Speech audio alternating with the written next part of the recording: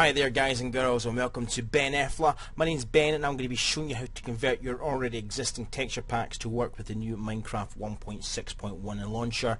The launcher requires you to convert your texture packs into resource packs, and if you're maybe someone that makes texture packs, or you're maybe playing with a texture pack that's not been converted to a resource pack already, this will be mega helpful for you. So what you want to first do is install the new Minecraft 1.6.1 launcher and a program called Texture Ender. The link is in the description box for both these things, but before I carry on with showing you how Texture Ender works, for everyone that's new that doesn't know how to find their installed texture packs, I'm going to quickly talk you through it. They're all found within your .minecraft folder.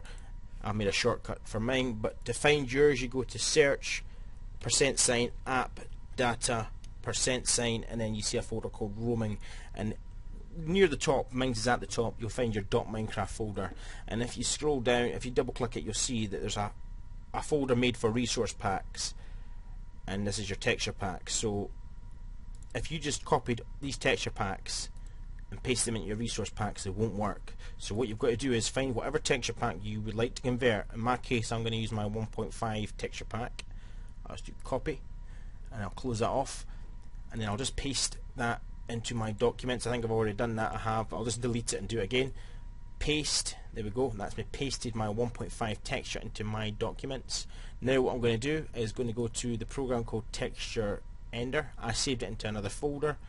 You'll notice when you download it, it has this little icon like a RAR file or a jar file. It has. If you try and double click it to open the program, it won't open. You need to select Java. So you go right click, open with Java, and then this is it here. Select texture pack, resource pack to convert. Obviously I selected and pasted my texture pack into my documents. That's the one I pasted in. So I'll just do convert pack after selecting it. This isn't a finished texture pack, so this gets done in a matter of seconds, and that's it done. Obviously the bigger the texture pack, I imagine the longer it will take to do. What we'll do now is we will rename this converted texture pack into, we'll call it 1.6, just so I don't get confused. And what I'll do is I'll right click and I'll save it. I'll copy it. Copy. That's me copied the 1.6 resource pack. Now what I'll do is I'll open up Minecraft with the new 1.6.1 launcher and press play. Now I'll go to options, resource packs, and as you can see, the only one I can select is the default. So I'll click open resource pack, and it'll open up within my .minecraft folder the resource pack folder.